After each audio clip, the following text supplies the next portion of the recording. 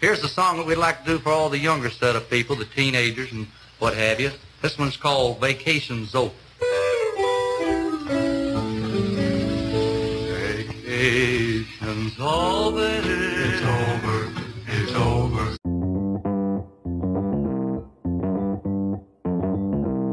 Live from Joe's mom's basement, it's the Stacking Benjamin Show.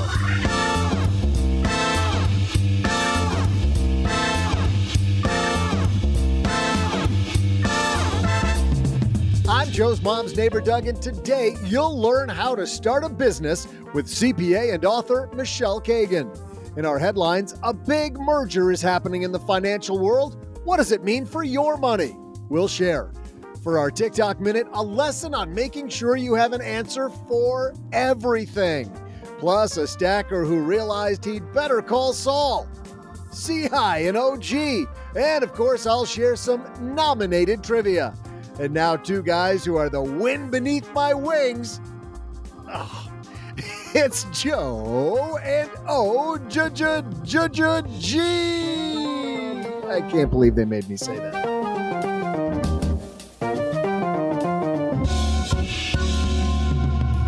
Oh, the love is strong here on a Monday in the basement. Bette Midler. Did you ever look at Doug like he's Bette Midler? Uncanny resemblance, but yeah. It is strange. They're twins separated at birth. No, don't give us that look, Doug. Happy Monday. Welcome back. We missed you last week. This is the Stacking Benjamin Show. I am Joe Saul-Sehy, Average Joe Money on Twitter, on X. And across the card table from me, rather ready to knock out another 8 weeks of delicious money fun. It's Mr. OG. What's happening? How are you, man? I'm fantastico. It's spring. Spring has sprung. It's winter's over. It's time for golf, spring sports. It's just. Do you know how many people north of the Mason-Dixon line just gave you a salute? Like a little one finger salute? It's gorgeous here. I remember when we moved back to Michigan those 2 years. Why is it still cold? And Cheryl. It's April. In May. And I was talking to my neighbor, Andy Hill from Marriage, Kids, and Money. And I said, man, it is just the weather's been cold this year, hasn't it? He goes, you move back to Michigan. It's always like this in May. We got a great show today. You know what? If it is cold where you live, you can go start a business, snuggle up and work on your business plan. It's going to be great. Michele Cagan here, starting a business 101 later on in the show. But first, a huge merger happened while we were away. So let's get moving. But before that, OG, what exactly happened at your house last week? Oh, what didn't happen? Yeah, you've seen Animal House, right? Well, yeah. Okay, so not the first part, but the second part where... And they were on the roof? How did they get way up there? I don't know, like pulleys or some carabiners and climbing ropes or something. I don't know. I mean, it was really frowned upon. The HOA was involved. Yeah, what'd you tell the cops? Well, I mean, squirrels have no business on the roof. Well, I feel bad for the animal control people. Yeah, well, they're not getting in my house. Not that way, anyway. It was not through the back door. Hello. That blue pill still tucking, I can see. It's the purple one, Joe. I always forget. Michele Cagan coming up, waiting in the wings. She's upstairs talking to Mom. Let's get moving. Hello, darlings. And now it's time for your favorite part of the show, our Stacking Benjamin's headlines. Our headline today comes to us from CNET Money. This is written by Dacia Milden. Capital One plans to buy Discover. You saw this headline, OG. I just find it funny that we got the money headline from CNET. Well, out of all the places, maybe the Wall Street Journal, Barron's. No. Let's go to the tech company and their /finance page. Well, our friend Farnoosh Tarabi was there for quite a while with CNET. So they do have a presence in the money area. Sure. But I'll tell you why I picked this one. I picked this one because they dove deeper into what they think might be the changes. Then Reuters just said, hey, it's a $33 billion all-stock deal. Yeah. And by the way, you're very happy if you happen to own stock in Discover before this. You're high-fiving yourself when you heard this. It's like a 30% increase over the share price, I think. Right? Yeah, 27% to be exact, but who's quibbling over a little 3% when you're earning that much money? Credit card expert Aaron Hurd said that in his view, puts a combined company in a good position to compete for major co-branded deals against larger banks. This still has to go through regulatory approval.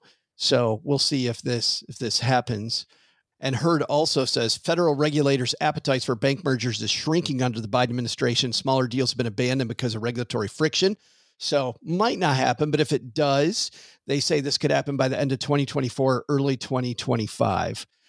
And then they start talking about what may change if you are a card holder with either one of those. Basically, there's upsides for different people. If you're a Capital One credit card holder, they say don't expect a ton to change, except you might get better perks because of the fact that Discover's clientele generally are people with really good credit who don't use their credit a ton, just like that big cash back offer, and are very happy. You know, if they walk into a place, they're like, you take Discover, they go, no, they're like, okay, I'll pay cash, or, you know, whatever the thing is. They also get to play against Visa and MasterCard, who largely control the payment space, right? Then you've got American Express as number 3, Discover number 4, but now Capital One is in that game. And they said Capital One really is excited to get into the game against Visa and MasterCard. But in terms of the benefits, lots of benefits on both sides. First of all, they say Discover cardholders could have access to Capital One's extended warranty or travel insurance. If Capital One harmonizes the benefits across its card, I'd expect it would add benefits to Discover cards, making those cards more valuable for Discover card members. Yeah, the Capital One travel perks, especially in their high-end ones, are pretty good. I think the Venture X, you get Hertz presidential car rental access and travel insurance, and the Capital One clubs, you know, those are kind of being all the rage with airline clubs being changed in terms of who has access to the Delta Lounge or the American Lounge or whatever. Amex has theirs, and now Capital One is having theirs. The biggest benefit is for Capital One folks is the kind of cross-pollination around the payment network, whether or not you can have both a Capital One card and a Discover card. That'll be up to obviously the joint organization, I suppose, but it is beneficial to have one of each in your wallet, so to speak, because you're right. Sometimes places have little monopolies on that payment processing and don't offer one or the other. Yeah, Discover, it says here, OG, has 44 million global merchants, much fewer than the other 3 networks. But with Capital One now running that, the huge number of Capital One credit cards out there, all of a sudden merchants might go, we'll accept it. Like we definitely want to be a part of well, that it'd be network. Interesting because Capital One is obviously a Visa card. So that's how they run. Are they going to kind of blow that up and then basically make all of their Capital One cards on the Discover card network? And then to your point, since they own that side, that number goes from whatever you said, 40 million to 500 million or something. A lot of changes for sure. Jason Steele, another credit card expert, a friend of the show, we've had Jason on before, also noted it's possible Capital One cardholders could benefit from Discover's cash checkout feature that lets you withdraw cash when checking out at supermarkets and drugstores. The purchase APR would still likely apply. I was going to say, that doesn't sound like a great idea. No, I know. Capital One already has partnerships with airline hotel brands. To your point, I've been in the Capital One club. I know it's the rage. It's a very chic club. Yeah. I don't like it that much. The one thing I do like about it is it seems to be a little less busy than like the American Express Club. Yeah, that American Express Club, I think, is a nicer experience all around, but except for the fact that it's always just packed. They got to keep the riffraff out. Yeah, like us. Yeah, well, I didn't say not us. Just if they're going to let some riffraff in, it might as well be us, I suppose. Let's talk about this though. OG, we talked about these different credit card perks. What really is important for people to look at when they're evaluating their credit card? This is really timely because we are in the middle. I mean, some people may not know this, but I'm kind of like a credit card collector. Like I seem to go, like, some people buy stuff on Amazon, when they get bored. I apply for new credit cards when I'm bored so I can get bonus points and that sort of thing. So I think I've pretty much accomplished. I think I have all of them. I'm not sure, but I'm pretty sure I have every one available. But we're going through this right now in terms of like reevaluating the usage and then also the cost benefit. Obviously, Discover card is zero cost, and that's kind of their claim to fame is, hey, we give you this cashback deal. You can, send it to yourself as a check, or you can use it to pay off your bill. And, they've got little different bonus points along the way or bonus percentages, but it's very simple. It's clean. There's nothing too complicated about it. Some of the other ones, it's like, well, this one has this benefit and this has this benefit. And, You just have to decide what's most important to you, and are you getting the value out of having it? Because very quickly, if you have 2 or 3 credit cards in your wallet that are all kind of the high-end travel cards or high-end point cards or something like that, you might be paying $2,000 a year in credit card membership fees just to buy a pack of gum. And you know what I mean? Like, unless you're using all of that stuff quite a bunch, then it doesn't make a lot of sense to be writing those checks for, to American Express or to Capital One or to whomever about the flashiness of having the cool card versus just go get your 1 or 2% cash back and make it easy. Yeah, this is a time when it's a great idea to be tracking your expenses, because if you've got some type of tracking system and you can look at how much money do I actually spend on airline travel, or to your point, you get extra stuff for this card if it's gasoline or groceries or whatever it might be. I've tried that. I mean, it's, again, every card has their own little niche that they try to shove themselves into, to the point where it's like, well, this card gives you 5% cash back on the first $5,000 of purchases, and then 3% on the next 10. And, and it's like all these different rules. And I've tried to play that game of like, I'm going to keep 10 cards in my wallet because this is my gas card this quarter, and this is my grocery card this quarter, and this is my going out to eat card this quarter, and this is my airline card. Who was it? Somebody put different color stickers on their cards. It's such a pain in the ass. And then in my family, I've got 4 card members for each thing. So then you're like, oh, no, don't pay for gas with that one. Use the red one instead for gas. And then, oh no, not anymore. Now the second quarter, we have to use that for groceries. It's like, I'm a simplifier, or I try to be, and doing that is anything but simple. So there's nothing wrong with paying for a service, right? If you've got a American Express card, it costs money to have that. But if you're using all the perks and all the benefits, and that's providing value to you, then it's worth it. My question is it worth it to have 10 of them? Can you possibly be using all of them? Whittle it down. This is a good reminder to go back through all of that stuff and maybe do a little bit of an audit.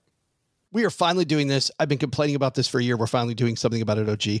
We are actually canceling subscriptions to some of the different TV providers. I think Cheryl and I have finally realized. You've watched all of Netflix? No, we just realized we only have one set of eyes. Like, we can't possibly watch all these at the same time. Why wouldn't we watch all Netflix for a while or all whatever? And I don't think we're going to go down to just one, but I think we've got the battle down to going to 3. Well, and this is another great example. You're talking about subscriptions and keeping track of it. This is another thing where other perks, other things provide access to other things. It's like some people have the phone plan that gives you access to Hulu, which also, by the way, gives you access to ESPN and Paramount. They're not going to stop you from buying ESPN. It's like they're not going to be like, hey, wait a second. Are you on Verizon? You can get this for free. Whoa. That's on you to kind of make sure you're taking advantage of all those things. We found this out at our house. I think you get the Max. It used to be HBO, but now it's just called Max, right? As part of AT&T. My kids wanted to watch a movie or something that was on HBO. And so they just signed up for it on Apple TV. And they're like, all right, cool. We'll take your $15 for the month. And it just came up in conversation. And we're like, what? Wait, hold on a second. What's going on here? We get this for free. Why we don't have to pay for it? Oh, we didn't know. There's so many different things that are connected with all of these different technology tools. You have to go back through and figure all this stuff out all the time, by the way, because it changes. It's like, all right, cool. It's set up. I don't have to think about this ever again. It's like, well, that's why, like with our Monarch money, we set up these alerts a couple months ago. And now Cheryl and I, when we get the alert that we're over the budget in X area, we don't just go through the thing that caused the alert. We go through everything in that area of the budget. And it really has been nice to go, do we really need to do that? And that's what happened. Our entertainment budget went over this month for the 47th time, by the way. For the 55th year in a row, we have exceeded our budget. We're just kidding. The new champion of exceeded budget. Yeah, good stuff. We're going to dive more into that in the 201 newsletter, our newsletter that comes out every Tuesday and Thursday. By the way, a lot of new members to the 201 in the last few months. Thanks to everybody who has sent us a note about how much they like our newsletter. We're very proud of it, but stackingbenjamins.com/201 is how you sign up for that. Time for our TikTok Minute. This is the part of the show where we shine a light on a TikTok creator who's either doing something brilliant or air quotes brilliant. Doug is outside working on getting the lawn ready. Spring. So, it's up to you. Is it brilliant? Oh, I'm in a springy mood, so it's brilliant today. Well, you know how you always want to make sure, like in your back pocket, whenever anything goes the wrong way, you just need a plausible explanation. You always have to just be able to think on your feet, right? Yeah, absolutely. I mean, we had Charles Duhigg on a couple of weeks ago talking about being a super communicator. I think this news report details a super communicator. Well, this next one's a new one for me. A woman claims that high winds blew cocaine into her purse. Kadisha Posey was in a car during a traffic stop in Fort Pierce in late March. During a search, the officer found bags of cocaine and marijuana in Posey's purse. Now, she told police that it was windy and the wind probably blew the bags through a car window and into her purse. She is charged right now with felony drug possession. That's ridiculous. How can they charge her with with super that? windy. Just makes sense to me.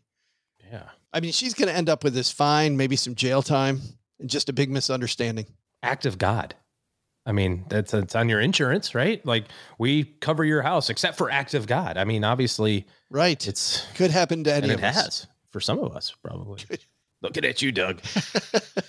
Thanks to Jennifer for sending that to us. By the way, if you've got a TikTok minute you'd like us to play, head to just send it to me, Joe@StackyBenjamins.com. Some nose beers, as they say.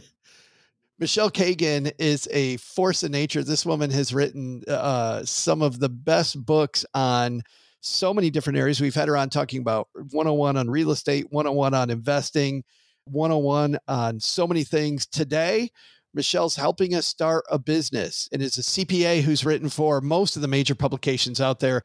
Michele has had a front row seat to watching business owners succeed and business owners fail. Plus, her own accounting firm is a small business itself. So she had to go through all these steps herself. So if you're thinking about starting a business, or even if you're not yet thinking about starting a business, but you might in the future, this is going to be a great segment for all of us, which is why we asked her back. But before that, here he comes. Man, better late than never, dude. What's going on with our trivia? Hey there, stackers. I'm Joe's mom's neighbor, Doug. Today is National Grammar Day, which I think is just fantastic. I've always said that it's important to make learning fun for kids, and what better way to do that than to celebrate the life and career of former child, Kelsey Grammer.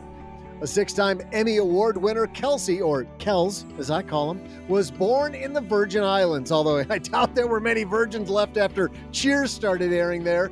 Kels later lived in Florida, where he attended a private prep school before moving to New York City to attend Juilliard on a scholarship. You know, hey, not a lot of people know this about me, but I almost went to Juilliard. An ex-girlfriend of mine saw me shredding on the guitar one night and later encouraged me to apply. I sent my application along with a VHS of me playing guitar and singing an original song I wrote for that very same girlfriend. The guy filming it for me had never seen something so breathtaking. After he yelled, "Cut!" I heard him say, "What was that?" under his breath. Sadly, for Juilliard, I never got a response. Must not have put enough stamps on that envelope. I mean, how many stamps do you put? I never know. Some mail carrier out there has no idea that he changed the course of the world's history. Before his sitcom successes, Kelsey's life reads like a country song. First, his father was murdered. Then, a handful of years later, probably so they'd have a good second verse to the song, his sister was murdered. Then, just a few years after that, because the hits keep coming, 2 of his half-brothers died in a scuba diving accident. Jeez, I am not marrying into that family. Today's trivia question is, Kelsey Grammer is the only actor to have been nominated for an Emmy Award for 3 television series, all for the same character. Frasier Crane on Cheers, and later, Frasier. Duh. But what was the 3rd show? I'll be back right after I see if I have a copy of the VHS that I sent to Juilliard.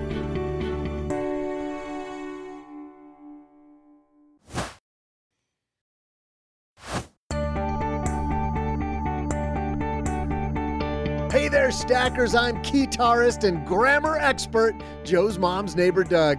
We all know and love Kelsey Grammer for his work as Dr. Frasier Crane, but my personal favorite role of his is the Rumble from the extremely underrated film Money Plane. It's an action-packed movie about a robbery that takes place in a casino. that's inside an airplane. I mean, you can't make this stuff up. Today's trivia question is, Kelsey Grammer is the only actor to have been nominated for an Emmy Award for 3 television series, all for the same character. Frasier Crane on Cheers, and later, Frasier. We've already covered that one. But what was the third show?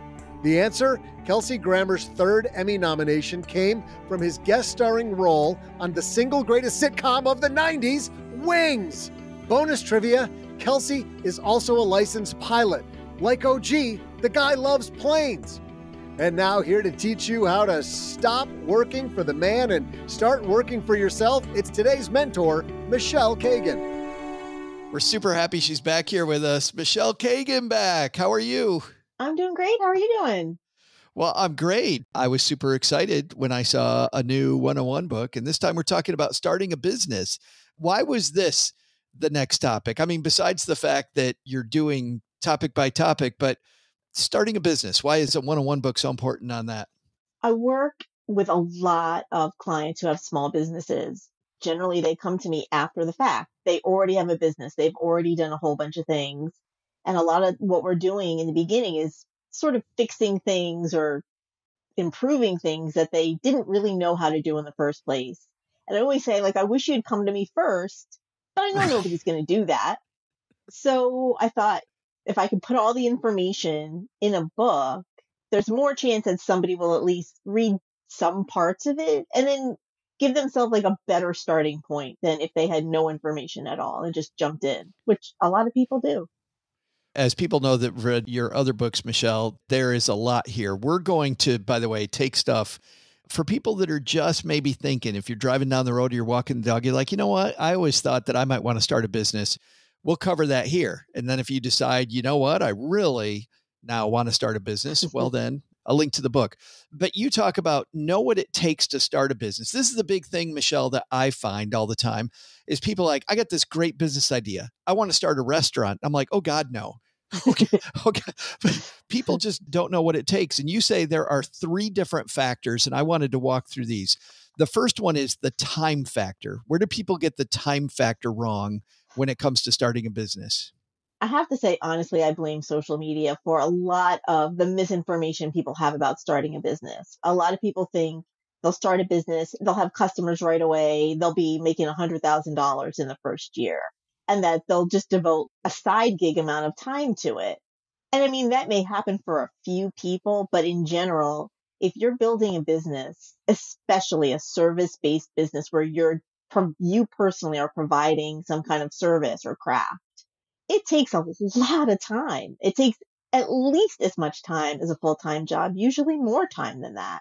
So it takes a lot more time, and not even just the time to do the work, but all the planning and the invoicing and the thinking about what to do next. There's so many pieces involved. And if you don't have the time to devote to it, it doesn't mean you can't start it. It means it's going to take a lot longer to get it to a point where it's sustainable. You've got some statistics here that go into exactly what you're talking about, Michele. New York Enterprise Report found that 33% of entrepreneurs reported working at least 50 hours a week, plus 25% of those 33% of business owners reported working over 60 hours a week. I remember there's a joke among entrepreneurs that we would rather spend 60 hours working for ourselves than spend 40 hours having somebody else tell us what to do. Yes. And I don't disagree with that at all. But when you're actually working the 60 hours, sometimes it's more time than you realize taken out of your life. Well, and that's what's funny is especially now I used a restaurant when I said, oh God, no. And certainly if you want to open a restaurant, do it. But I know people, Michele, that have opened restaurants and then they go, I guess it never occurred to me that I would be working every Saturday. Like Yeah. My weekend was no longer a weekend. And then, of course, I know some people that have tried to open up restaurants and they go, I'm not going to be open Saturday. I want to protect that time. Well, guess what? Your restaurant is going to go out of business. Yes, absolutely. Because you're not open when people want to go out to eat. The second piece people get wrong, though, is the money factor. Talk about that. Yeah.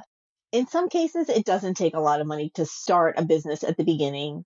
Sometimes if you're going to be selling a product or you need a physical place of business, it's going to cost more. You're going to be paying rent. You're going to be paying for inventory. It's a lot of upfront money. And even if you're doing something like coaching, consulting, freelance writing, which a lot of people think like they can just jump into, it won't cost them anything. There's still startup costs involved in that. And then if you want to expand your business, you need money to make that happen. So it's not, you can't start every business for free. I don't think you can literally start, and I can't think of a single business you can start for free. Because at the very least, you need a computer and a phone and access to people and a way to communicate with your customers. So every business is going to take some amount of money. People tend to underestimate how much money they need. And they also forget that they need to pay themselves. So the amount of money you need to live, technically, maybe not a business expense, but it is an expense for your business because the point of your business is to sustain your financial life. It is sad how many people think, oh, I can just, I'll be wealthy ASAP. And for a few months, I'll just eat ramen noodles. And that's not sustainable. But the other piece is the amount of money that it takes, to your point too. I don't know what you've seen, but when I was a financial planner, Michele, I would tell people to double their projection, like the amount of time, the ramp, like take the ramp. They're like, oh, I will be profitable in 9 months. And when they tell me 9 months, I said, let's do 18 months. What do you, is doubling it good? Maybe triple whatever your projection is? I think it depends on the kind of business. Mm-hmm. I do think that some businesses lend themselves to faster ramp up than others.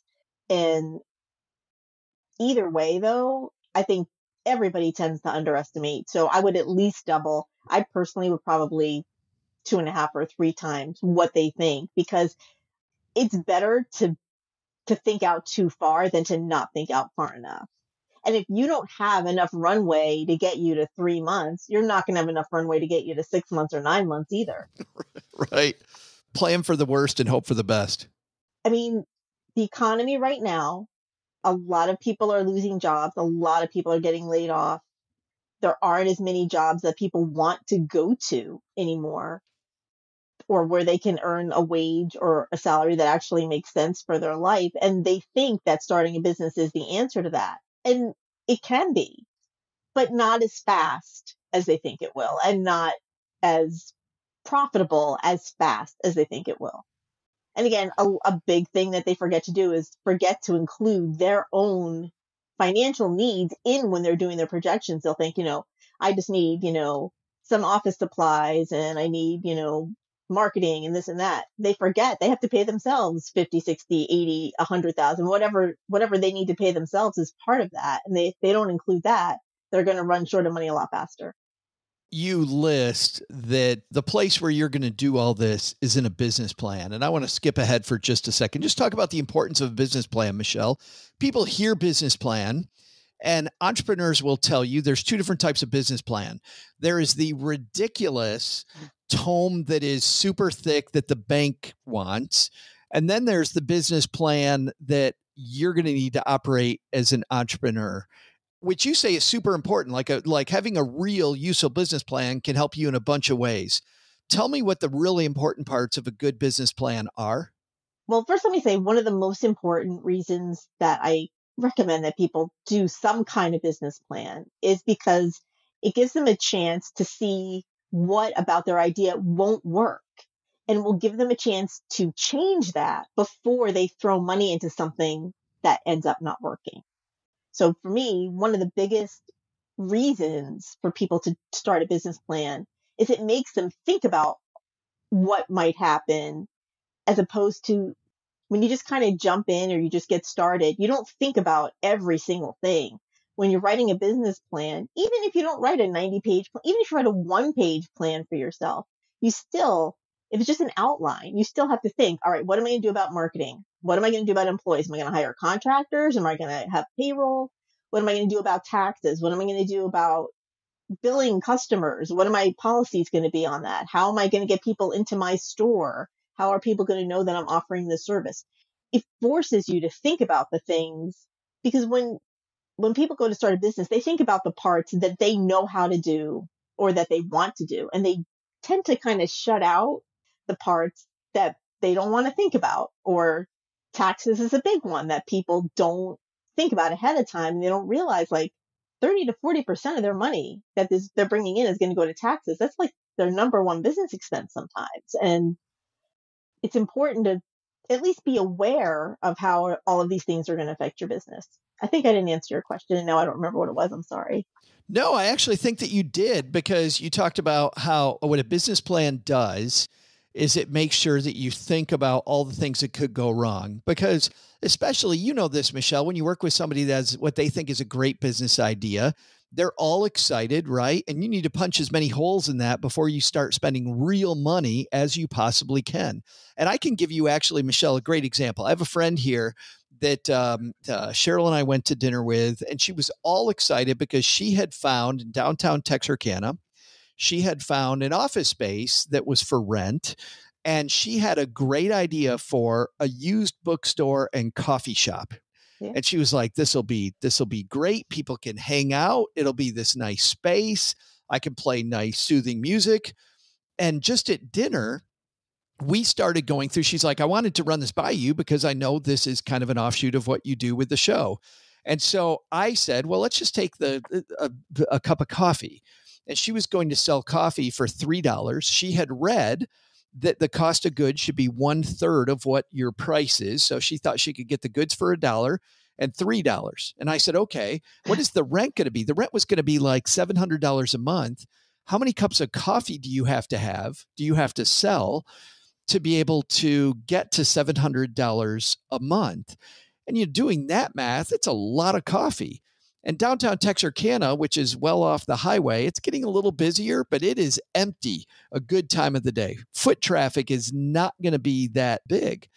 And then we looked at what can the markup be on used books? Not that high. She's going to have a heck of a marketing campaign. Michelle, she went from super excited to not dejected, but just realistic about it. And what was neat was, when we got done with that day, she realized that while she can still do used books and she can still do coffee, she needed another income stream. Exactly. She needed to think of different ways. And then she started thinking about, well, maybe we could host events and charge for events. And I'm like, there you go. There you go. Yeah. And now, Michelle, she's taking this thing she was excited about, making it realistic. That's what I like about what you said about the business plan. Yeah, it does. You don't want to take someone's excitement and enthusiasm away, and you don't want to diss their passion. That's a really important part of what's going on. But you also want them to be aware of just all of the pieces that have to come together to make their business successful, or they won't succeed. And the whole point of this book is I want people who start businesses to actually have successful, profitable businesses that they can step back and have a life and have money coming in that's not dependent on somebody else. And it's better for you, and it's better for the customer. I mean, if Vicky succeeds at this and she has live acts, I mean, how great is that for downtown to have just another place to go, and it's well thought out, versus a place that's half thought out. Like, I can't tell you the number of business I've walked into and I'm like, whose idea was this? Because somebody needed to think a little bit more about it. So we went through just briefly the time factor and the money factor, two things you really need to think about. The third one is what you call the tax factor. What is the tax factor? It's sigh. It's so sad, honestly. And again, social media, especially TikTok, big part of this, where people think starting businesses is going to give them a way to generate tax savings. And if you have a successful business, that's the opposite of what you're going to have. You're going to have a bigger tax bill because you're going to have more money, more taxes. And what many, many people don't realize is that if your business isn't a corporation, which most small businesses do not start out as corporations, it wouldn't be financially, it wouldn't make sense. They also have to pay self-employment taxes on their income. So right off the bat, they're paying a minimum of 25% taxes on all of their business income. So that to me is not tax savings. That's, there's a tax bill. You can't run your personal expenses through your business. If they're business expenses and personal expenses, sure. If they're a personal expense that makes sense as a business expense, sure. For example, I washed my hair today. The shampoo for this interview, that's not a business expense, right? It's a personal expense no matter what my reason for using it is. It's not a business expense. If I'm eating lunch alone at my desk, that is not a business expense. I actually have had people, and I'm not trying to make fun of anybody. I'm just saying, like, the things that people think. Like, I had a woman who had hundreds of dollars worth of dog food and dog toys in her business expenses. I'm like, what is this for? And she's like, well, I bring my dog to the office. And I'm like, no, I mean, that's great, but that's not a business expense unless you're, like a vet, then maybe. Yeah. One that people get caught up on all the time, Michelle, I know, is clothing as well, which you're dressed today, I'm dressed today. Yeah. But I do know that if it's not specialized clothing, you can't write off your clothes. Absolutely not. And sometimes if it's specialized clothing, sometimes you still can't write it. Write off is just such a trigger word for tax professionals, because people, it just. I would play it again right now, but we just played it a couple of weeks ago. David in Schitt's Creek, the character David. That's what's just in my brain, of course. Classic. Yes, a write-off. But we literally just did that.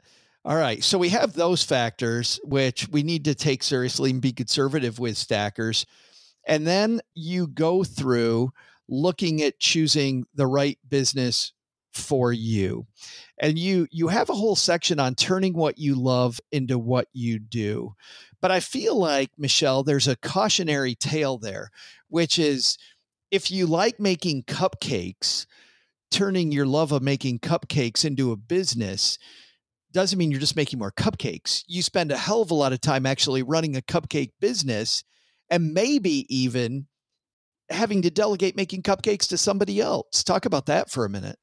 Well, there's that. And then there's the idea that when you're making the cupcakes, you get to pick what kind of cupcakes you want to make. And that's not really true, right? You have to make the cupcakes that sell. And if people want to buy carrot cake cupcakes, you're not making chocolate ones, because that's just how it works. And another thing, for example, people don't think about is you can't just make 12 cupcakes. You need to make 200 cupcakes, and they need to be identical. So it kind of takes some of the fun out of it when you're just like assembly line cupcake, assembly line cupcake. It's something to think about. Like if you're going to make a specialty French patisserie where every single thing is unique and they're going to cost $11, that's a different business. Don't know how well it will do, but when people come in for a cupcake, they want the same cupcake they had last time, because they're sort of trained by chain places, Starbucks and stuff, like to expect the same. I had this cupcake, it tasted like this. I want the same exact cupcake that tasted like that. That's not always the passion part for people. So they have to remember that it's a business side. And if they don't want to start hating their passion, they have to find a way to blend the two together, where maybe they, create the cupcake menu and they create like the demo cupcakes or something. And then they leave the business part of it for someone else to work on, so that they don't start hating what they love. Which is, again, then you need to note that expense, that you're going to have that expense. And it's part of the planning. You don't want to take the passion away from what you're doing. You don't want to do something that you don't care about at all. You just want to find a balance between the two so that it works on both sides. And if you can find a way to do that, that's a key to success. Yeah, big, huge key to success. Because to your point, the last thing you want to do is go, God, I got to make another cupcake. And then you just spoiled all the joy. You talk, though, about you don't get to choose the cupcakes. I love that, because clearly, if you're going to be successful, you have to, you build a minimum viable product, we call it, and then you find out what sells and what doesn't sell. And entrepreneurs are always surprised. But your very next section of this book talks about market research. And man, once again, before you start, like with Vicky, my friend, with the used books and the cupcakes and the pastries, doing some market research would be next before she opens this place. What would be the thirst for live events? What's the thirst for cupcakes? What's the thirst for used books? We don't know. Where do we go to begin doing market research? How do I start that process before I invest money? This was a hard one in my business, and literally every client I've ever had. Market research is something that people just don't want to do. It's not a comfortable thing to do.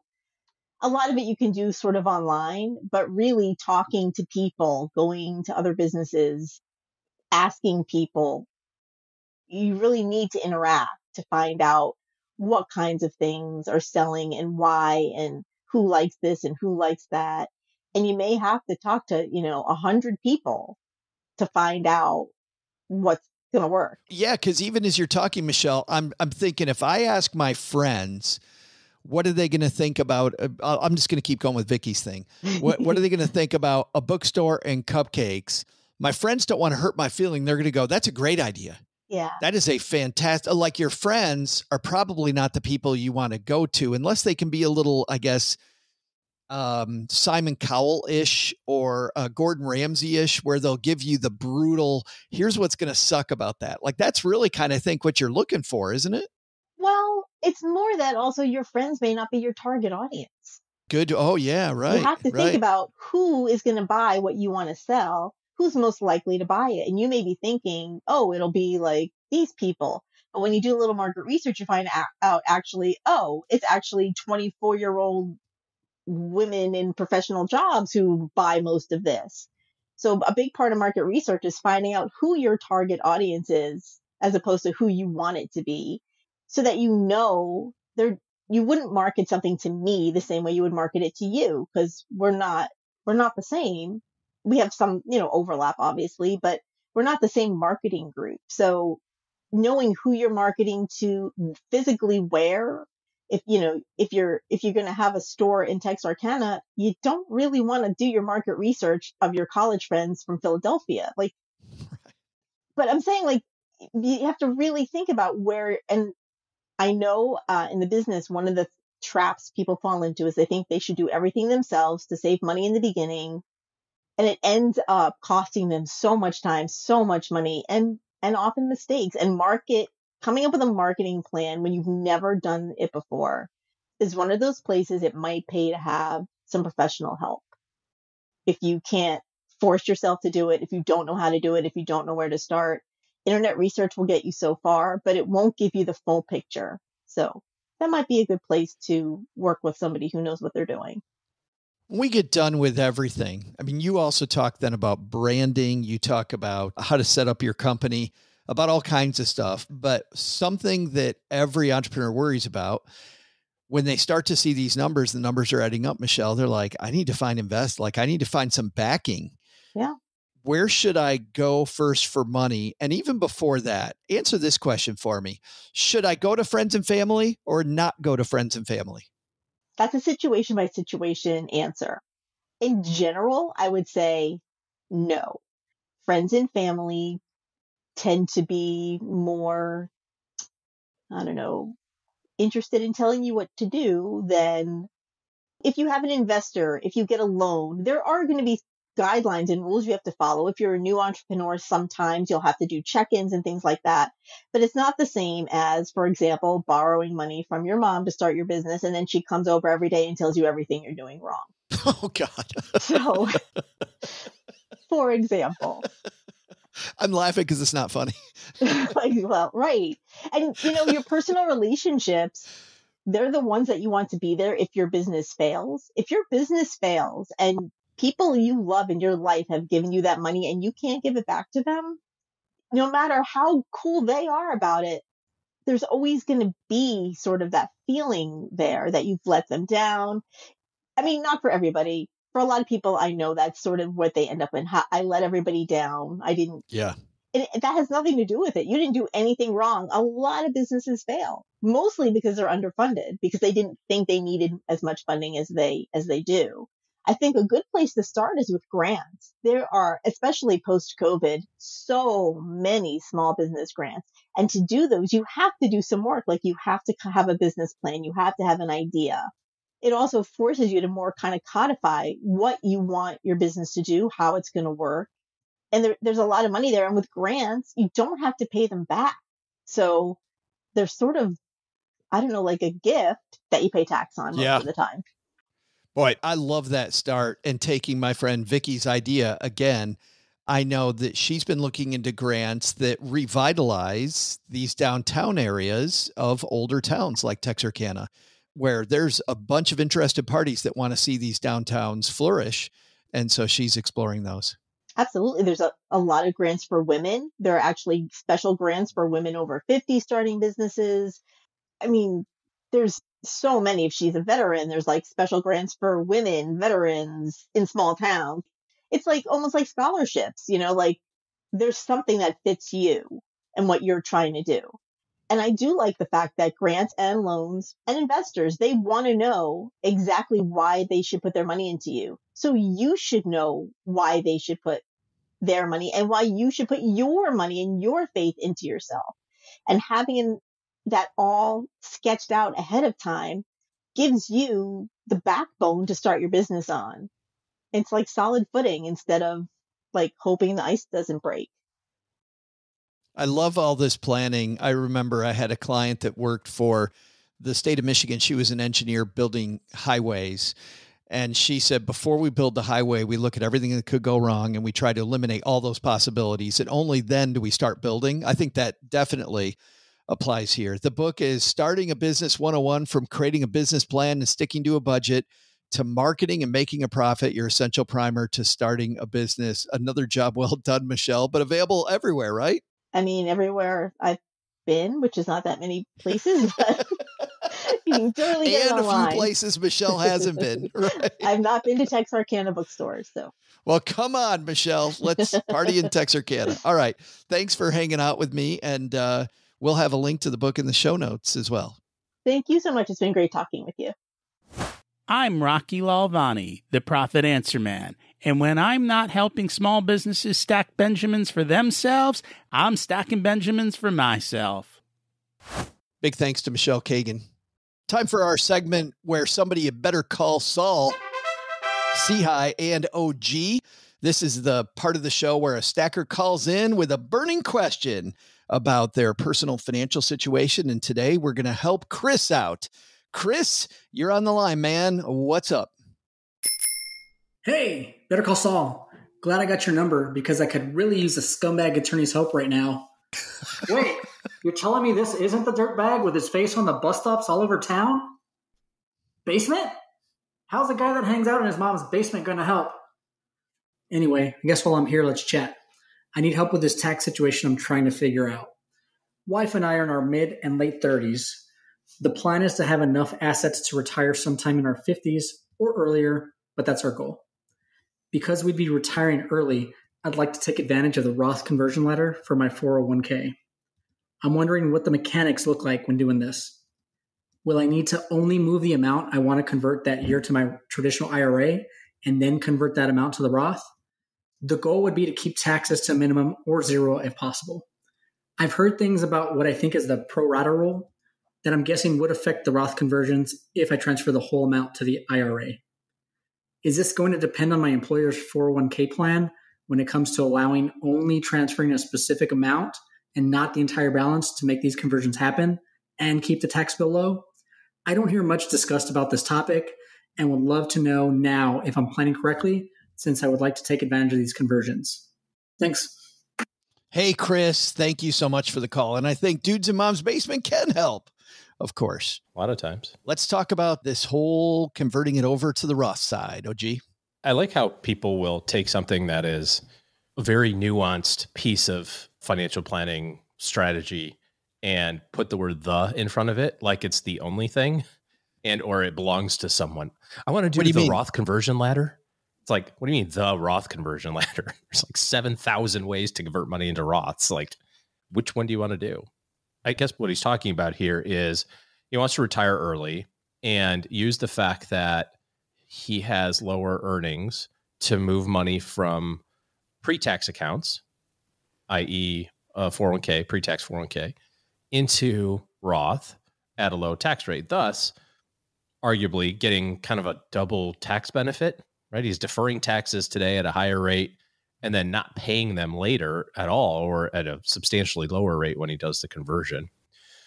This requires a couple of things, of course. It requires tax rates to be known in the future, which we do not. And it requires them to actually be lower in the future, which we don't know whether or not they will be.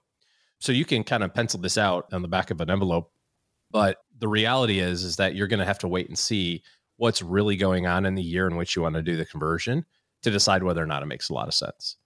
a couple of things to be aware of. He did bring up pro rata rules, which is to say, basically, when you do an IRA conversion to a Roth, the IRS doesn't let you cherry pick the numbers.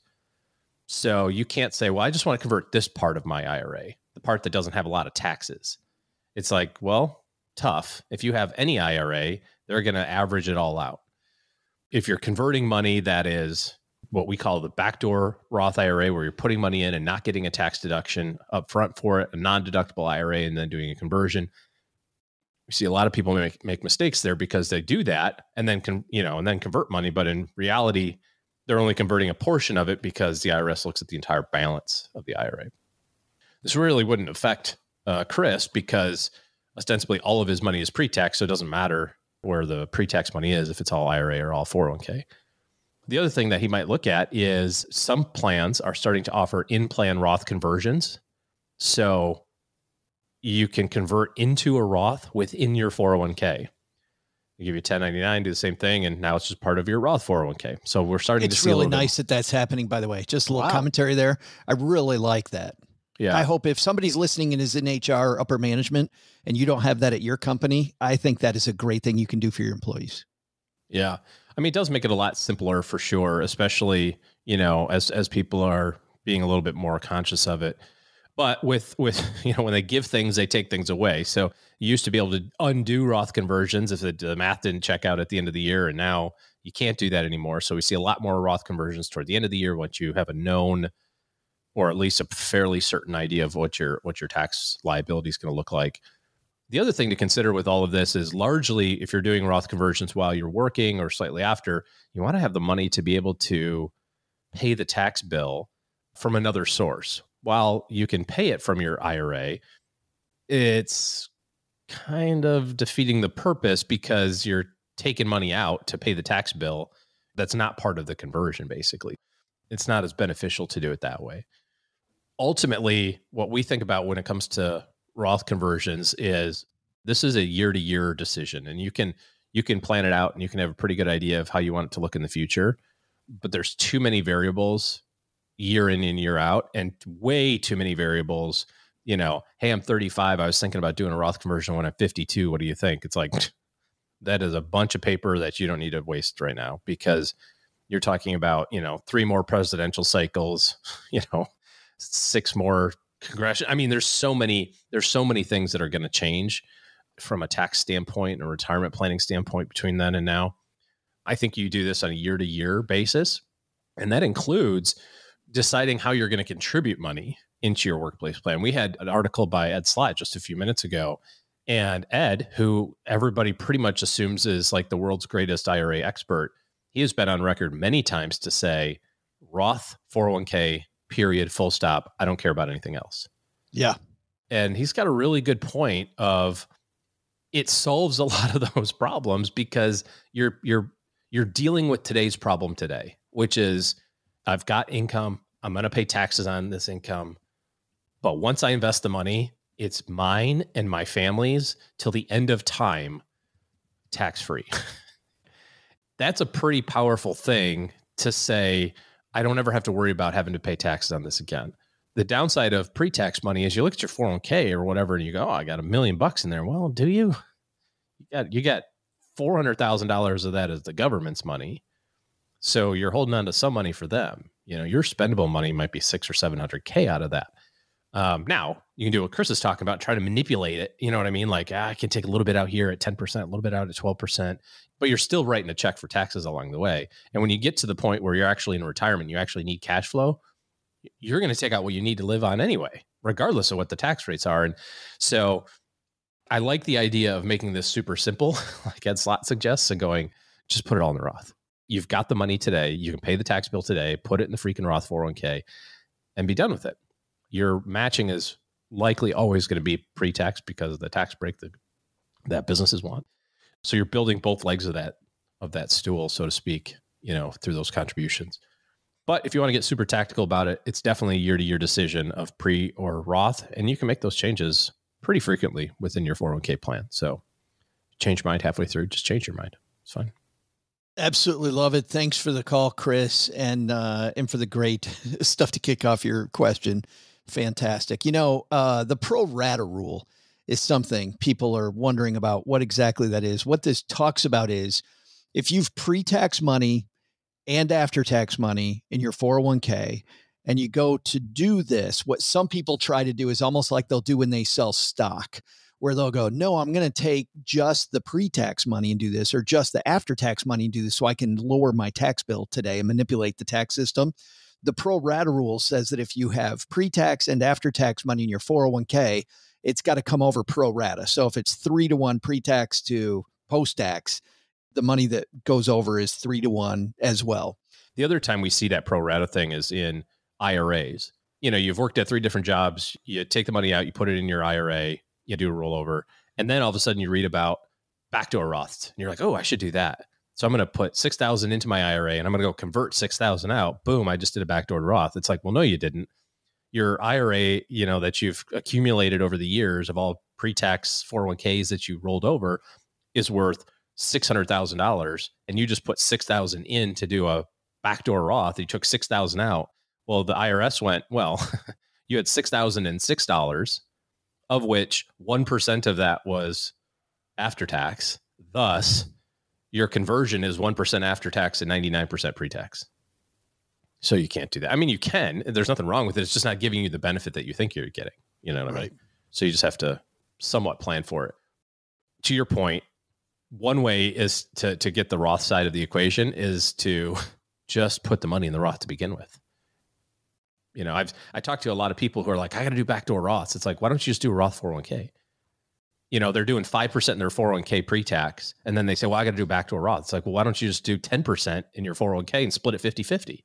Do 50% Roth 401k and 50% pre-tax, and you've accomplished the same thing. You've saved $12,000, 6,000 in one and 6,000 in the other, and you did it without a buttload of paperwork and tax forms and all this other sort of stuff. Like, you just saved it. It was just easier than trying to manipulate all this stuff. So now if you get to the point where you're maxing everything out, you've got some other wiggle room, I suppose, but maybe, but that's less frequent than the other side of it. Thanks for the question, Chris. Hey, if you're not here to get just one question answered, but you've got lots of questions about your money, OG and his team are taking clients. So head to stackingbenjamins.com/OG. And that is the first, that is the first step to getting on him and his team's calendar and seeing how they can interface with you to make better financial decisions. Man, already almost a third of the way through the year. I can't believe it. We just started the year. It seems like it goes quicker all the time, doesn't it? I mean, there's a metaphysical reason for that, but is it metaphysical? I think just scientific reason. I think metaphysical is like philosophical reason. Yeah, that's what I mean. Because each day is a smaller percentage of your total. So therefore, they seem to go quicker each year. Could also be scientific reason, wouldn't you? I don't know. I'm going to go with metaphysical. Yeah. Agree to disagree. I like when people say that about facts. We'll agree to disagree that mountains are really tall. Who knows? Pilots can tell you the earth is flat. Time for us to wander out onto the back porch for the last section of today's show. And, OG, we had our first meetup in Minneapolis a couple weeks ago. And big thanks to everybody who came out there. We are going to, if you're in the Twin Cities area and you're just listening for the first time, we are holding these monthly meetups now. And we've got a great group of stackers in the Twin Cities. So come out and join us. We just started a new Facebook page. In Facebook, just search for Stacking Benjamins Twin Cities and then request for Chris and the gang to let you in, and you can chat with them. Also, you'll find out our 2-in-1 newsletter, of course, on the show here. We'll tell you when the next meetup is going to be. But now they're monthly, OG. They're rolling. I was just in Minnesota too, and I just missed it. I think it's pronounced Minnesota. Minnesota. Yes. It's a long O. Second, we got something great in the basement from Tom, catching up on old episodes. And Tom, along with a lot of people, really enjoyed our conversation on the ESPP, on the Employee Stock Purchase Plan, and a big discussion about the number of people that don't take advantage of that. Tom is also, as you know, quite a money nerd. He teaches money classes to young people. And he said, OG pointed out that, hey, it could be a 15% discount, but he said that would actually be a return. This is how we know Tom is a real money nerd. That would be a return of 17.6%. But not only is it great, OG, it's greater for you. Yep. And also confirmed that Tom is a complete nerd. So, it's a complete absolute. We killed 2 birds and 1 stone. It was way to go, Tom. Nice job. Nice job, Tom. Tom's like, it's not great. It's even greater than that. Then he adjusts the tape on his glasses and says, it's actually 17.6. Yeah. Okay, pocket protector, settle down. So that he's using that fancy math where you actually use the real numbers. You don't just guess like OG does. I have been trying to watch before the Academy Awards, all of the different movies that are up for Academy Awards. And I saw 2. I'm not going to play the clips of them like we normally do because I really just want to get through both of these in one fell swoop. We saw Maestro, the story of famous conductor Leonard Bernstein, his life, directed and acted by Bradley Cooper. I didn't even see Bradley Cooper. I saw Leonard Bernstein. Wow. Which was, I mean, he looked amazing and he actually played the part really well. He wasn't up for an award at the Academy Awards, but the film is, and so is Carey Mulligan, who plays the part of his wife. I just like this movie so much. You disliked it or just liked it? Disliked it. I know Doug had a positive review of it about a month ago here. And I couldn't stand this movie. It just, I wanted to learn more about Leonard Bernstein's life. Instead, I found out that he was on all kinds of drugs and he was bisexual, and all that is fine if it's a piece of his life. Like, that's not like, there's nobody who comes up to you and goes, I want to be defined by my sexuality and my drug abuse. Right. Like that's not all of his life. I want to know actually about the stuff that he did during his life as well. So include all those facts about him and all this stuff about him, but also go through something about what he actually did. Like, there was nothing about what he did in the movie. It just became his family got more and more and more miserable over time. The end. Like, there it is. There's Maestro. Okay. It was a very pretty movie. Just didn't love it. But then I got to see this French movie called Anatomy of a Fall. And generally when a foreign movie is up for an Academy Award, like your ears perk up. Like, remember that there was that South Korean movie that won a couple of years ago. It was called Parasite. It was a really good, really creepy movie. Excellent choice. But I think to kind of break through and be up for the big award. But Anatomy of a Fall is part English, part French. Incredible movie. A guy dies after falling from the top of a chalet in the French Alps. And the entire movie then is the investigation to find out what actually happened. So it's a great detective thriller. You get the courtroom scenes. It's this couple and they have a son who's blind and he's the primary witness. So he heard stuff, but of course couldn't see anything. And just a great movie that 2.5 hours long, which generally for me is a no thanks, but it doesn't feel 2.5 hours long. I was on the edge of my seat the whole time. Loved it. So Anatomy of a Fall, big thumb up. You know, I liked Oppenheimer. I didn't love Oppenheimer, but I liked it. I liked Flowers of the Killer Moon. I didn't see Barbie. I've got a few more to go. Did not love, I liked Poor Things, but didn't love it. I didn't like Maestro. Kind of hated Maestro. My favorite still is The Holdovers. Guess we'll see. I think you'd really like The Holdovers, OG. Okay. Yeah. You see anything this last week while we were away? No. Back of my eyelids for an extended period of time. Oh, isn't that I'm a big great? fan of sleep. Oh, that's good. Yeah. Sleep is good.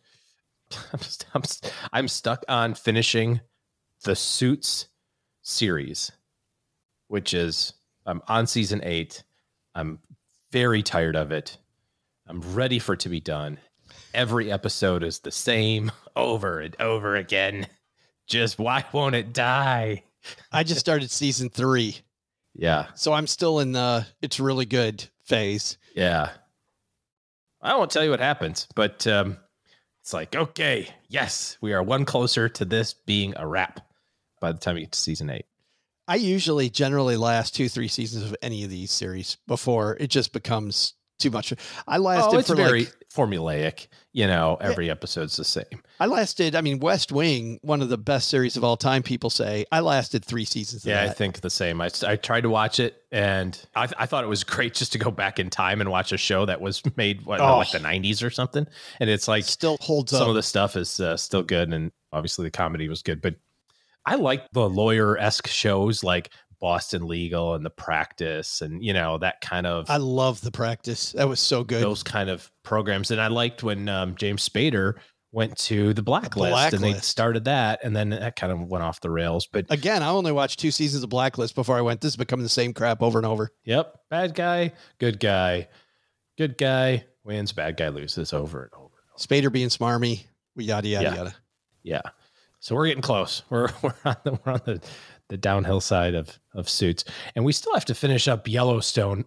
We got maybe partway through season 5, but haven't finished that. I think we got to get through that. I'm going to frustrate some people because A, I've never watched Yellowstone, but B, Cheryl agreed with the critics on Yellowstone who say that it's incredibly uneven, like it's way uneven, and most of the characters you just don't like. And she stopped watching it because she's like, I don't really like any of these people. I just don't want to see any of them win. I don't know why I'm watching this. And so she watched, I think she even made it like a season and a half before she's like, I just feel miserable at the end of every one of these episodes. So I like it a lot. I mean, like many people, you watch it and you go, I should move to Montana. I know. This looks like my place. That's what she said. It's like a travel channel, though. It's just so beautiful. I mean, the cinematography is awesome. And the prequels are really good, too. She loved the prequels. 1883 was great. Yes. I thought 1923 was great. Apparently, they're going to have another season of that at some point. But it's the same thing. It just kind of gets long. And you just go, all right, what are we trying to get to? What's the end game here? And the end game is coming up on the next episode. It's like, okay. The series that I watch myself, I really want to get back into Billions. I've watched 3 episodes of Billions and I liked it, but 3 episodes? Yeah. Oh my gosh. They have 7 seasons. I know. Yeah, that was probably my favorite show of all time so far. I mean, 24, I really liked 24 years and years and years ago. That whole series I thought was Succession fantastic. Sounds like it's really good. Succession, you haven't seen that either? I haven't seen that either. Okay. That between Billions and Succession, those have to be one of your next 2. The writing in both of those is just unbelievable. Succession's got way better writing, but you can't take your eye off the ball with Succession. Like you have to be fully into it because they hit so much stuff like boom, boom, boom, boom. There's no time to there's no laugh track. There's no wait a second, what did he just say? You just have to be, and you can't be washing the dishes and have it on your phone, and because you'll miss half the witty stuff, but then also all the, the great writing that's in there. So Succession was great. Cheryl and I'll probably watch that one together. Yeah. Billions is fantastic. Go watch it, people. All right. Well, Doug, you're back just in time because it's time for you to answer this question. I don't know how he'd know. Well, here, I'll save you, Doug. Here's my notes. What should we have learned today? So what's stacked up on our to-do list today? First, take some advice from Michele Cagan. Have a business idea? Start punching holes in it now. Not because it isn't a good idea, but because you want it to succeed. Second, have a Capital One or Discover card? No changes right now, but look out for benefit changes coming shortly, according to experts. But what's the biggest to-do? Always make a copy of your Keytar VHS tape audition before you put it in the mail. I don't even want to think about all the opportunities I'll miss out on without that tape to submit. Luckily, I know the riff, though. It's bow, wow, wow, wow, wow, bow. See, I mean, it's a hit, right? That's a hit. Thanks to Michele Cagan for joining us today. You can find her book, Starting a Business 101, wherever books are sold. We'll also include links in our show notes at stackingbenjamins.com. This show is the property of SB Podcasts, LLC, copyright 2024, and is created by Joe Saul-Sehy. Our producer is Karen Repine. This show is written by Lisa Curry, who's also the host of the Long Story Long podcast, with help from me, Joe, Kate Younkin, Karen Repine, and Doc G from the Earn and Invest podcast. Kevin Bailey helps us take a deeper dive into all the topics covered on each episode in our newsletter called The 201. You'll find the 411 on all things money at the 201. Just visit stackingbenjamins.com/201. Wonder how beautiful we all are? Of course you do, but you'll never know if you don't check out our YouTube version of the show, engineered by Tina Eichenberg. Then you'll see once and for all that I'm the best thing going for this podcast. Once we bottle up all this goodness, we ship it to our engineer, the amazing Steve Stewart. Steve helps the rest of our team sound nearly as good as I do right now. Want to chat with friends about the show later? Mom's friend Gertrude, Stacy Doe, and Julia Garib are our social media coordinators, and Gertrude is the room mother in our Facebook group called The Basement. So say hello when you see us posting online. To join all the basement fun with other stackers, type stackingbenjamins.com/basement. For more interactive fun, join us on Instagram every Tuesday and Thursday for our Instagram Lives. Kate Younkin and Joe host those weekly. Not only should you not take advice from these nerds, don't take advice from people you don't know. This show is for entertainment purposes only. Before making any financial decisions, speak with a real financial advisor. I'm Joe's mom's neighbor, Doug, and we'll see you next time back here at the Stacking Benjamin Show.